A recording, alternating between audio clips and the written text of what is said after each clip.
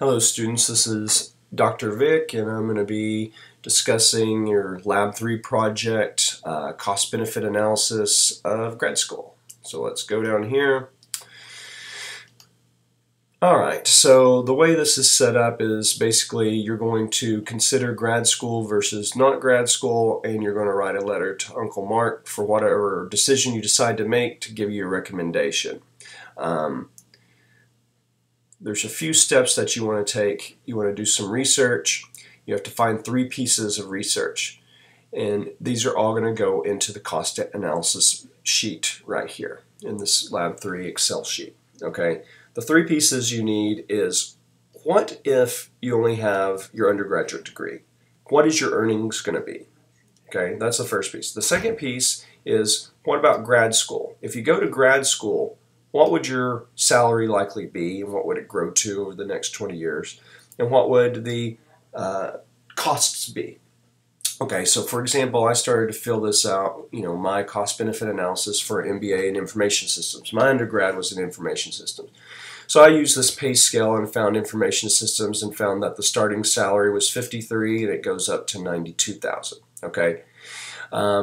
I went to ONET online and I looked up information system managers. Okay, if I wanted to go to grad school, I'd want to be a manager. Okay, so I'd look up the dream job I'd have, and that job in Pennsylvania starts off at $78,700 and moves up to $122,000 over the course of 20 years. And then I looked at a program. I chose the Stern School of Business because it's in New York. I lived in New York. It looked good.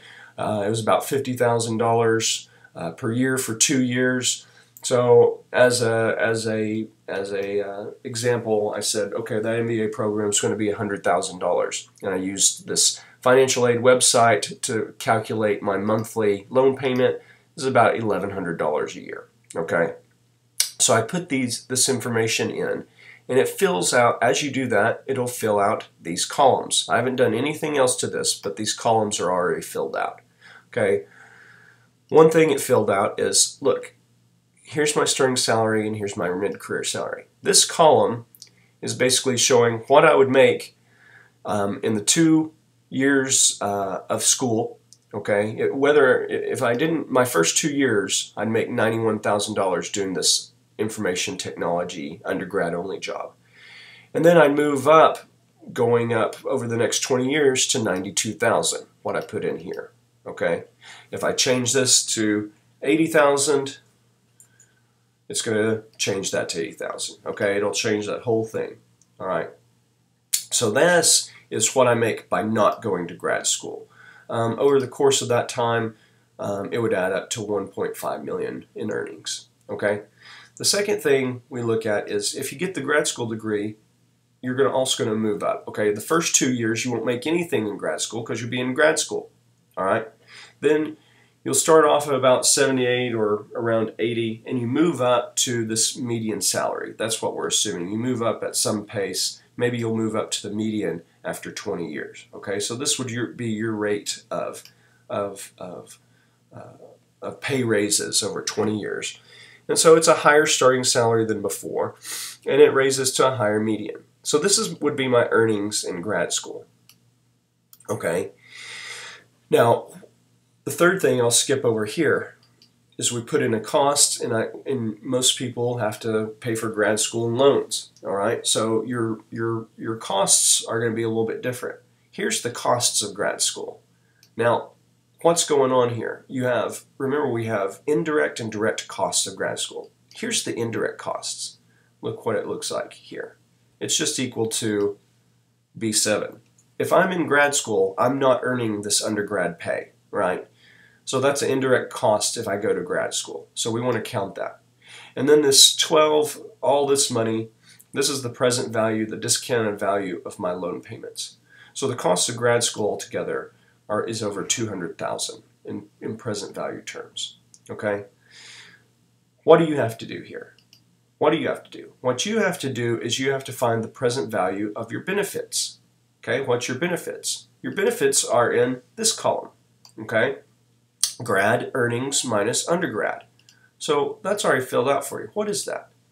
Well, for the first year, it's $80,000 minus $55,000. $80,000 being your earnings were you to have the grad school job, $55,000 were you to have the undergrad job.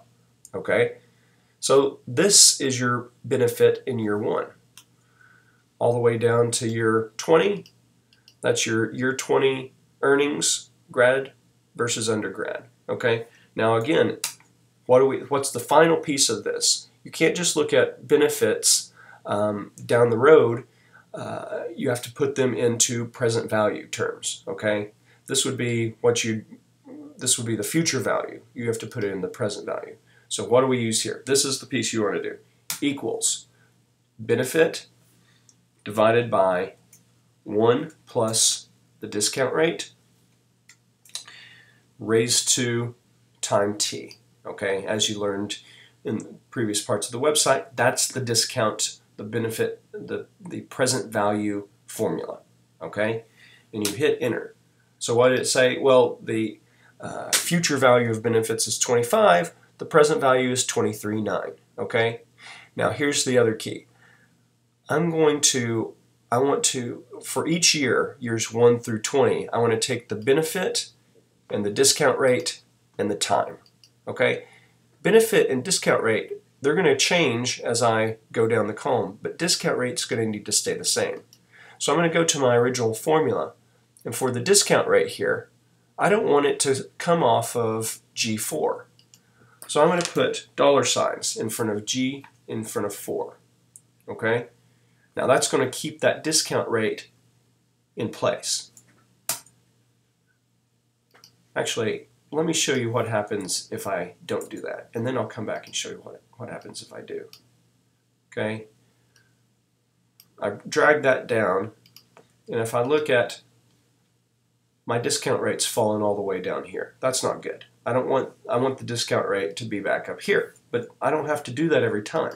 Okay? So I put the $ in front of G, in front of 4. Okay? And now I take this little right-hand piece, this little bottom right-hand box here, and I'm going to drag all the way down. And now I get something very different. At year 20, let's check it. It's the benefit divided by 1 plus the discount rate. Okay, that stayed in place, raised to year 20. Okay, the present value of my benefits in 20 years from now is 11,000. The future value is 30,000. This is the one I want. Now, the final piece is, at the end of the day, my decision is, did I make more in benefits than I had in costs? Look at this. This is the sum of all my benefits, sum of E8 through E27. It's already calculated for you. Here's the sum of my costs. Which one's bigger? Okay? If benefits are bigger, I do the grad school. If costs are bigger, I don't do it. An easier way to say this is the NPV, and the NPV is simply equal to this, the sum of benefits plus the sum of costs. Okay? Because costs already have the negative in here, so you just add them. Overall, my net present value is $138,000. So I can, in my letter to Uncle Mark, I say, grad school is very costly, but the benefits through my mid-career far outweigh the costs. I have a positive net present value. I should do this, and that's how you do it. All right, good luck.